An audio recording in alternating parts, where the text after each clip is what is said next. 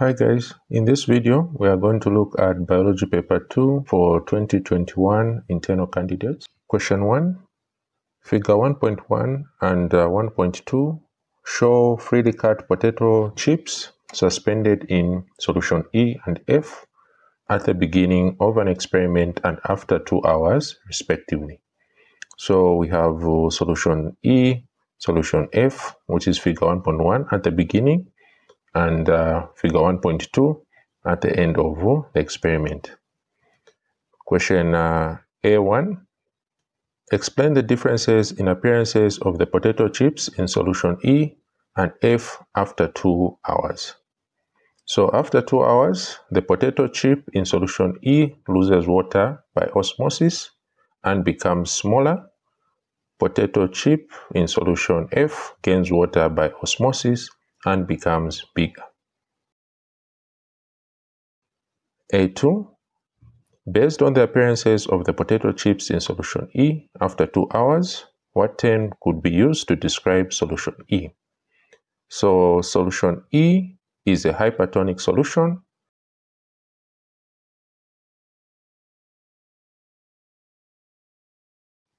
B1, what would be the state of cells in potato chips in solution F after 2 hours? So the cells will be turgid. B2, state the importance of the state of cells in B1 above to the plants. Turgidity of cells offers support.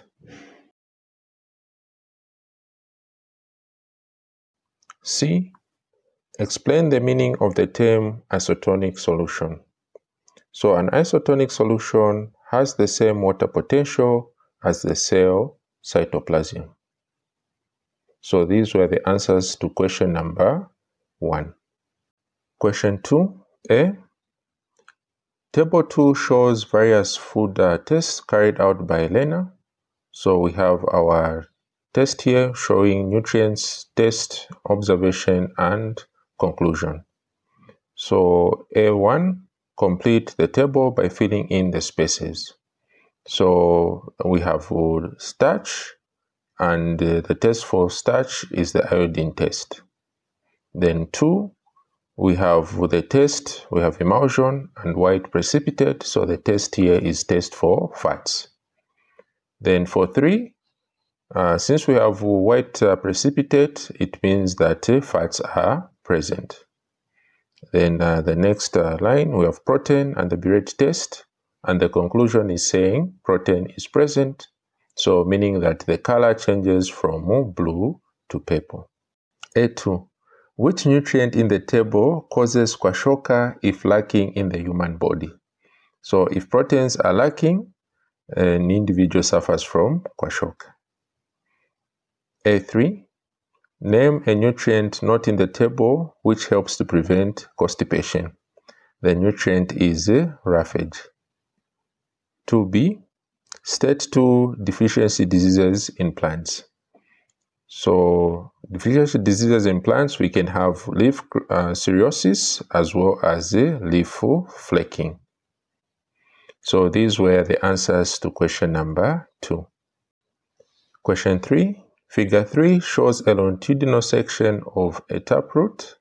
So we have our diagram and we have labeled parts G, H, I, and J. 3a, identify the parts labeled G and J. G is the root hair and J is the taproot. Part B, which labeled part in figure 3 is responsible for generating new cells? So new cells are generated in region I, where we have the meristematic tissue. Part C, region H is responsible for cell differentiation. C1, apart from vesicular bundles, state 2 other cell types differentiated by region H. We have parenchyma tissue and parenchyma tissue. We have so many differentiated cells, but we'll only mention 2, so we'll mention parenchyma tissue and parenchyma. C2, state 2 types of cells found in the vesicular bundle. So a fascicular bundle contains phloem and xylem. C3. Which named type of cells in C2 allows movement of substances up and down depending on the needs of plant? The phloem vessel can transport substances up and down depending on the needs of the plant, except the xylem, which only transports upwards. D. Suggest one meristematic structure, not in the diagram, responsible for bringing about secondary growth in dichotomous plant. This is done by the cambium. These were the answers to question number 3. Question 4. Figure 4 shows the structure of the nephron, and we have labeled parts K, L, and M. Part A, identify the parts labeled K and L. Part K is the afferent arteriole, and part L is the Bowman's capsule. B1, name 2 substances present in fluid K, but absent from fluid in M. So the parts which are absent in the glomerulus filtrates can be red blood cells, white blood cells, blood plasmas, as well as platelets. B2, give 2 reasons for your answer in B1 above. Blood cells are too big to pass through the walls of the glomerulus, which are too thin. Hence, ultrafiltration takes place. C1, state one common disorder associated with the kidney. So one of the common disorders we have is kidney failure. We can also have kidney stones, but we'll simply write kidney failure. C2, explain how the disorder in C1 can be treated. Kidney failure can be treated by using a dialysis machine or kidney transplant. These were the solutions to question number 4. Question number 5. Figure 5 shows 4 animal cells at different stages of mitotic division. We have cells 1, 2, 3, and 4, which are labeled N, O, P, and Q. 5A, name the structures labeled N and O. Part N is the nuclear membrane, and O is the chromatid. Part B, at which stages of mitotic division are cells 1 and 3? Cell 1 is at the anaphase, and cell 3 is at the metaphase. Part C, a husband and wife were heterozygous for blood group A and B, respectively. With the help of a genetic diagram, show the possible blood groups of their children. When writing a genetic cross, we first start with the parental phenotype of the father, blood group A, being crossed with blood group B. So then we indicate on top mother and father. Then next step, we write the parental genotype. We write AO, heterozygous, and BO, meaning that it's heterozygous. Then we write the gametes. So to write the gametes, we separate. So A, we separate it from O. B, we also separate it from O. Then next, we show the F1 offspring genotype, and we show the random crossing. So A will cross with B, creating AB. A will also cross with O, creating AO. O will then cross with B, creating BO, and O crosses with the O. Then the next step is to write the F1 offspring genotype. So we have blood group AB, blood group A, blood group B, and blood group O. So this is how you write the genetic cross. So whenever we write, do not forget any of these steps, and that's how we are going to score marks. So no shortcuts during this stage. So these were the answers to question number 5. Section B, essay questions. Answer any 3 questions from this section. All answers must be in complete sentences and the paragraphs. Write your answers in the answer sheet booklet provided. Question 6A. Describe the movement of organic solutes in the phloem tissue. Part B. outline the process of measuring the rate of transpiration using a potometer. Then part C, explain the factors that affect the rate of transpiration. Question 6a, translocation is the movement of manufactured food from the source to the sink sites through the phloem. The leaves of the plants are the source, while the sink sites are the storage organ of plants. The organic solutes mainly include sucrose and amino acids dissolved in water. The companion cell moves these substances in and out of the phloem by diffusion and active transport. Part B, to prepare a potometer, cut a small branch underwater. The stem size must be approximately equal to the tube width. Then push the cut stem of the branch into the rubber tube while under water to avoid the air bubbles. Then connect the potometer. To prevent evaporation, apply grease, then expose to the potometer and observe the movement of water in the meniscus. Part C, the factors that affect the rate of transpiration include temperature, humidity, light intensity, and wind. The higher the temperature, the faster the rate of transpiration. The higher the humidity, the lower the rate of transpiration. The higher the light intensity, the higher the rate of transpiration. The higher the wind speed, the higher the rate of transpiration.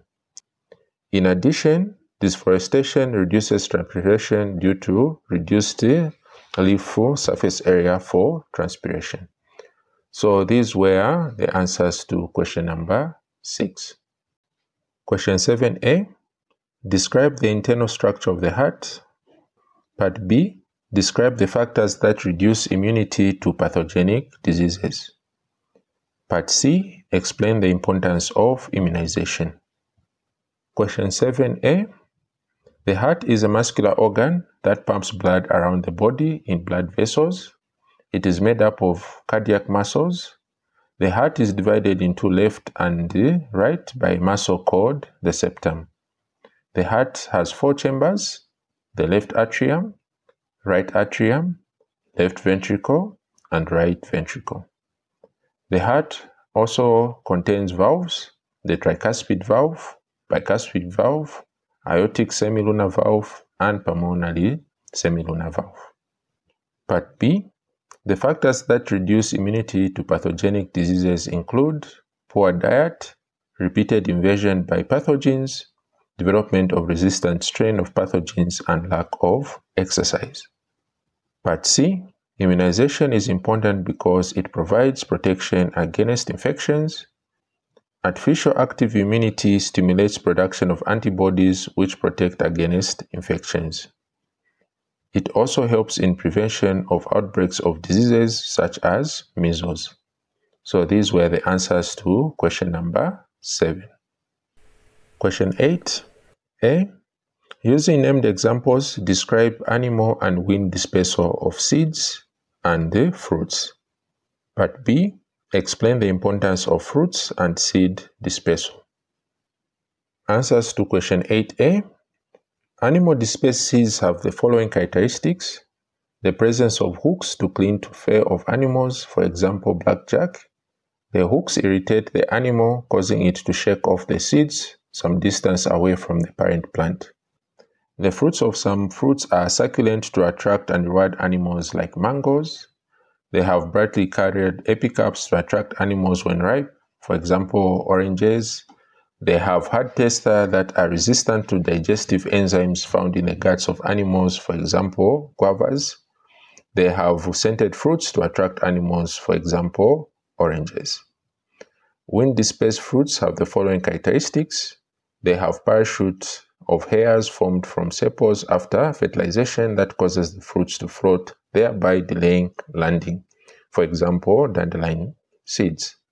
They have wing-like structures that cause the fruits to float in air, for example, sycamore seeds.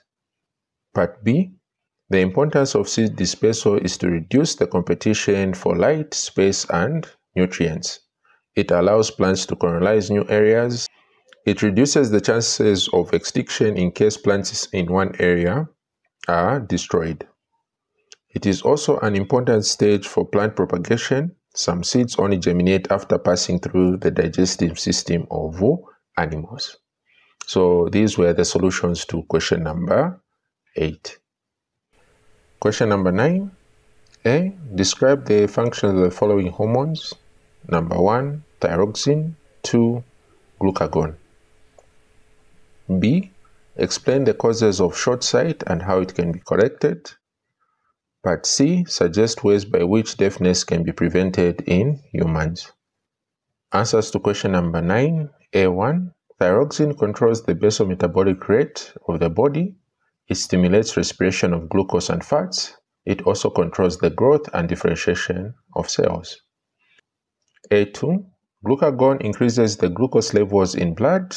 It causes the liver cells and muscle cells to convert glycogen to glucose. It causes fats to be changed into glucose and may cause proteins to be modified so that they are utilized for energy production during starvation. Part B. Short sight or myopia is caused by abnormally long eyeball or permanently thick lenses.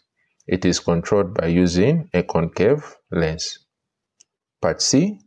Deafness is prevented by avoiding overproduction of wax, avoiding inserting sharp objects into the ear which may damage the eardrum, avoid infections of the inner ear, and avoid excess noise. Also have regular visits to an ear specialist. In noisy environments, use ear protective gear. These were the answers to question number 9. Question 10a. Explain the meaning of the following ecological terms. 1. Habitat. 2. Community.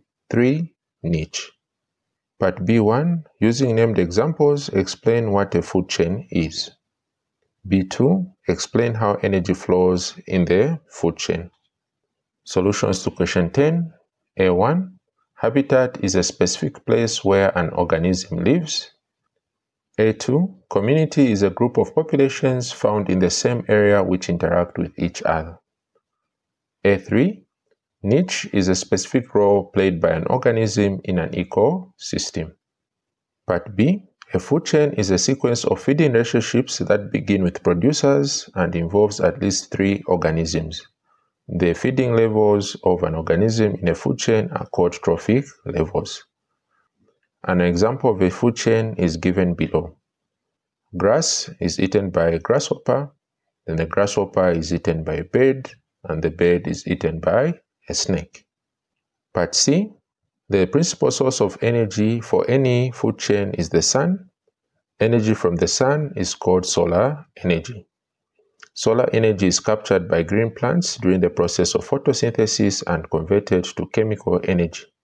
Because of their capacity to produce food, plants are called producers. Animals that feed on plants are called primary consumers. Those that feed on primary consumers are called secondary consumers. And those that feed on secondary consumers are called tertiary consumers. When energy moves from one trophic level to another, only 10% of the energy is passed on.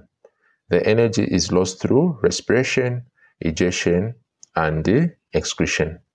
These were the solutions to question number 10.